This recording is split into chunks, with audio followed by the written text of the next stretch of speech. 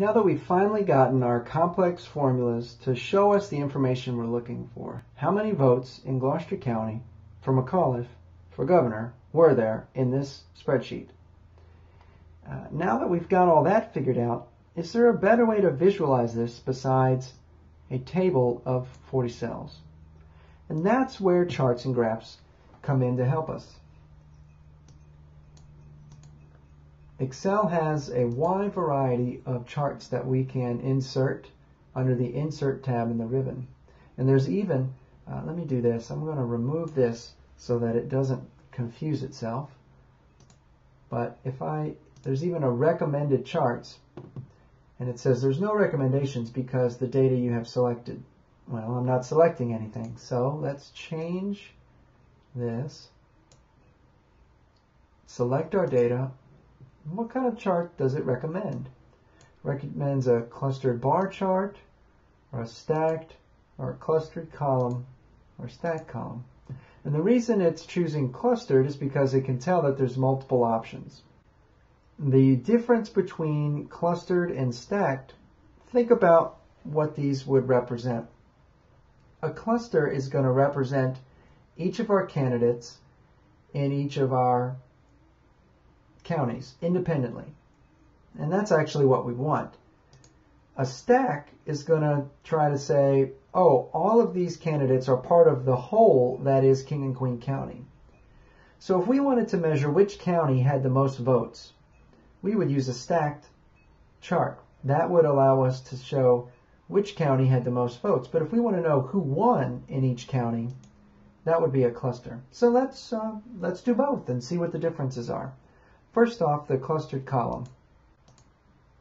Let me move this over a little bit, make it just a little bit bigger so you can see what it's done. In one click, essentially, Excel is smart enough to group everything by county and then label based upon color who won.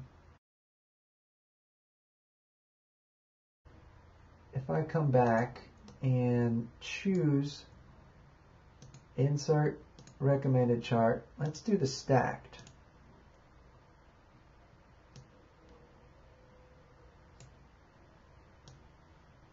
You can see the difference there. The colors still represent individual candidates, but they are all now added together. That's why my scales are different. So if we wanted to know what county had the most votes, at this snapshot it was King William County. We could still kind of tell who had the most votes in between, but some of them are pretty close. If we want to know who won in each county, that would be this column. Now, the formatting of a chart can have a significant impact.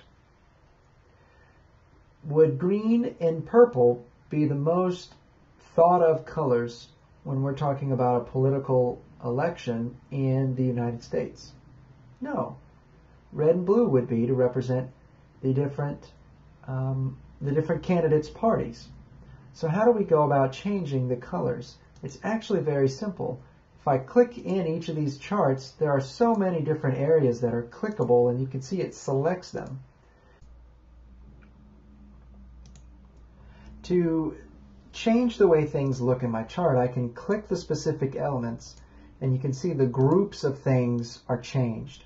That's a single click. If I click this green, actually this is a little easier to see. If I click this purple, it selects the entire series, all of the purple. If I click again, now I'm going to edit that individual. So be careful which one you're editing, but let's change the colors of our political candidates. Would we want green and purple? No, we would want red and blue.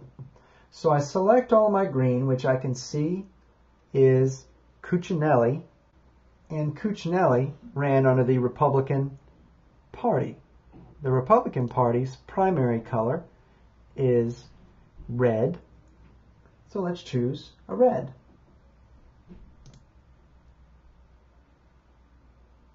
And we could choose this really bold red, but be careful, that might be too bold and could hurt some people's eyes depending on the size and nature of your chart.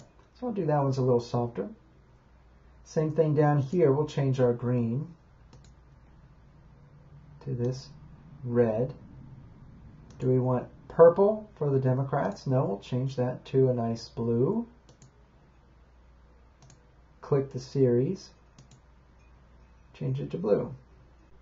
One last thing we should do is to give our charts some effective titles so that we know what each chart represents. We can double click in the chart to change the title. What story is this first chart telling us? It's votes per candidate per county, which is different from our second chart, which is total votes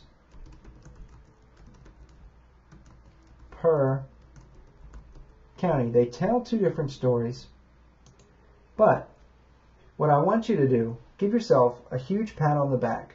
We've taken this complex spreadsheet worth of data that you've never seen before. We've been able to analyze it, transform it into some information that actually tells us something. It tells us a story.